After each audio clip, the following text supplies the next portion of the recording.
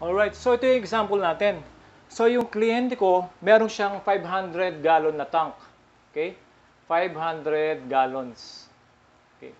So a 500 gallons tank is being filled by two pumps. So meron siyang pump 1 tsaka pump 2. Nagsasama yung tubig niya and then fini-fill niya yung tank na to. Okay? So it took 4 hours to fill the tank to the top. So 4 hours yung time bago niya napuno yung tangke na to.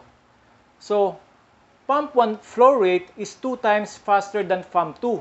So yung pump 1 mas mabilis sa pump 2. So sabi niya yung pump 1 flow rate, if I will make the equation, so ibig sabihin niyan 2 times ng pump 2.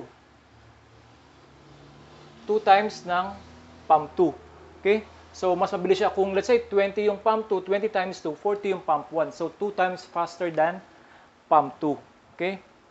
So, ang tanong is, ano yung flow rate ng each pump? What's the flow rate of each pump para mapuno niya to ng 4 hours yung 500 gallons? Okay? So, lalagay natin, meron tayong kaming equation na volume is equals to rate multiplied by time. So, yung V equals volume, yung R equals rate, and then yung T is equal to time. So, alam ko yung volume is 500. Hindi ko alam yung R. Multiplied by, napuno niya yan in 4 hours. So, alam ko yung time. So, 500 divided by 4 equals rate. So, yung rate natin, yung flow rate natin is equal to 125 gallons per hour. Okay? Okay. So yung rate ng flow 1 tsaka rate ng flow 2, pag pinagsama mo yan, yun ang nagpupuno ron. So, makagawa ko ng equation doon, yung total rate is equal to R1 plus R2. So, alam ko na yung R1, yung R1 natin is 125. R1 ba siya? Yung total R natin is 125, R total. So, alam ko na to, this is 125. Ngayon, R1 plus R2. Pero meron akong equation, pwede kong substitute yung rate 1 ng, this is the rate ng pump 1. So, this is R1, rate ng pump 2, R1, R2. So, yung rate na to, alam ko is 2R2. So, pwede ko siyang substitute. So, 2R2 plus R2 equals 125. So, 125 is equals to 3R2. So, R2 is equal to 125 divided by 3.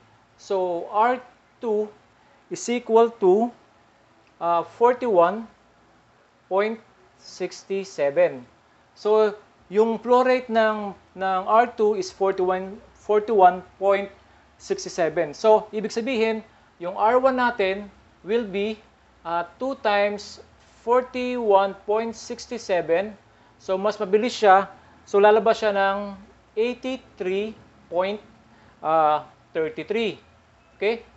So, try natin. So, 83 plus 41.67, magtototal siya ng 125. Okay? So, yun po. Ganun po yung simple application na ginagamit namin yung linear equation. Kung with two variables, ganun.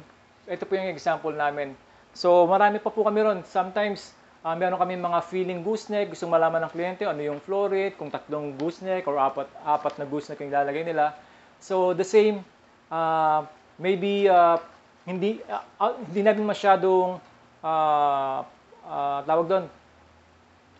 So, the same, maybe hindi namin masyadong napapansin, but we are using linear equations almost like part of our activities sa engineering or sa design ng mga water refilling stations. Right.